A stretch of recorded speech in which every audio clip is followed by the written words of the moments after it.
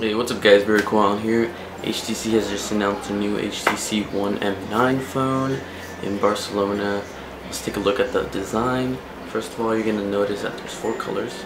It's going to be pink, it's going to be gold with silver, it's going to be in the middle gray, and it's going to be just gold as well. Now their new thing with the silver one is that there is a gold finish on the top, and on the back side there's the silver finish. So it's gonna be like a dual tone color for this model, and it's gonna be looking pretty cool. Another thing that they're touting is the new Android 5.0 Sense 7. With this new Sense version, you can actually customize the theme. You get like more personalized notifications. Like you get, it'll recommend apps to install. It'll recommend things based on your location.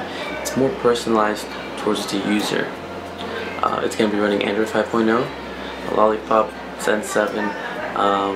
That's basically for the software. For the hardware, we're going to be looking at a 20 megapixel back camera and a front ultra pixel selfie camera.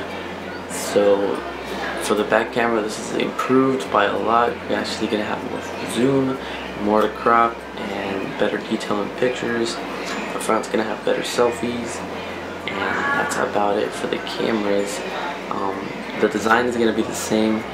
That upset a lot of people. They wanted it to be different, but it still looks beautiful. The design's pretty much the same, a little bit thicker on the sides, a little bit fatter.